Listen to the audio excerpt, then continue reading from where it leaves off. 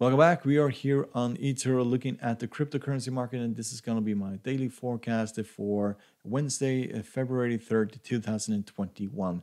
If you'd like to support the channel, you're welcome to hit the subscribe button down here in the corner, hit the like button and the bell button to see our newest videos, and you're welcome to join us over at Patreon, where you can get access to our full technical analysis, our signal service, and also our online trades and courses. So the link is down below. You're very welcome to join. So we're looking at the Bitcoin, and as you can see, Bitcoin has found new life, to be fairly honest. We have tested the 50 moving average several times in the last few weeks, and now we are broken above the 20 exponential, and this looks like a very bullish run.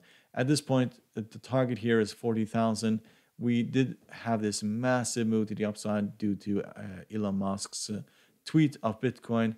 That was a very parabolical move, but never ever sustain this move here, but this move here looks like more of a bullish move, that it wants something that basically is going to test the 40,000 level. Technical indicators are turning around for Bitcoin, so it is very likely that we're going to 40,000. If we break below the 20 exponential, that opens the door to the 50, and if we break below the 50, that opens the door to much lower levels. You can look at the Fibonacci retracements for Bitcoin, and you can see that if we break below the 50 Fibonacci retracement or the 50 moving average, first Fibonacci retracement and the 50 moving average, that opens the door to 26,000 and then to 23,000. So just keep in mind, if we break below 50, it can become very ugly. But at the moment, pullbacks toward the 20 buying opportunities, pullbacks toward the 50 that are major buying opportunities. So let's look at Ethereum. So Ethereum has been outperforming Bitcoin substantially the last few weeks. It has been very, very bullish, as you can see. The 20 exponential has been acting very supportive for Ethereum. Today we hit the all-time highs at the 1512, and at this point we are way outside of the Bollinger Band. For example, you can see here parabolical move to the upside, and at this point we should expect at least a pullback towards 1400, or at least to the 20 exponential moving average at 1300. So to buy it here is just too risky. Wait for the pullback in order to enter this market. Technical indicators are looking very bullish for this cryptocurrency. However, RSI is fairly low. It can get all the way up to 90, like it did over here before it basically broke down. So let's look at XRP. So XRP had this parabolical move to the upside, and this was probably somebody on Reddit that basically decided to rally this to the upside, apparently. So we went up over roughly 45%, and then fell roughly 65% to the downside, and we're another 5% to the downside today. So I said on my video last time on my Monday that we will most likely fall towards the 50 moving average, and if the 50 moving average was supportive, then this market could go all the way up to 0.5 and even higher.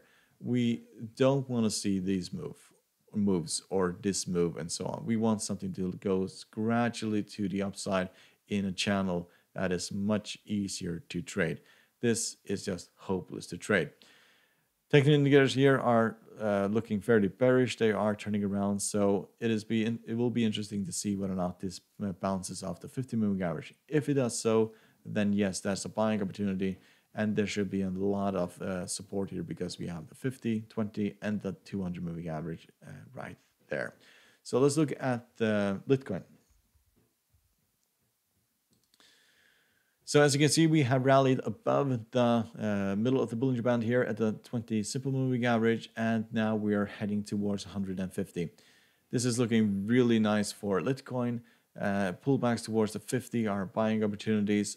Otherwise, the 150 is the target for this cryptocurrency. Technical indicators are turning around, so at this point, it looks like we have found major support down here and are ready to go back to the upside. No interest in basically shorting this. This is most likely going to 150 and beyond that. So let's look at NEO.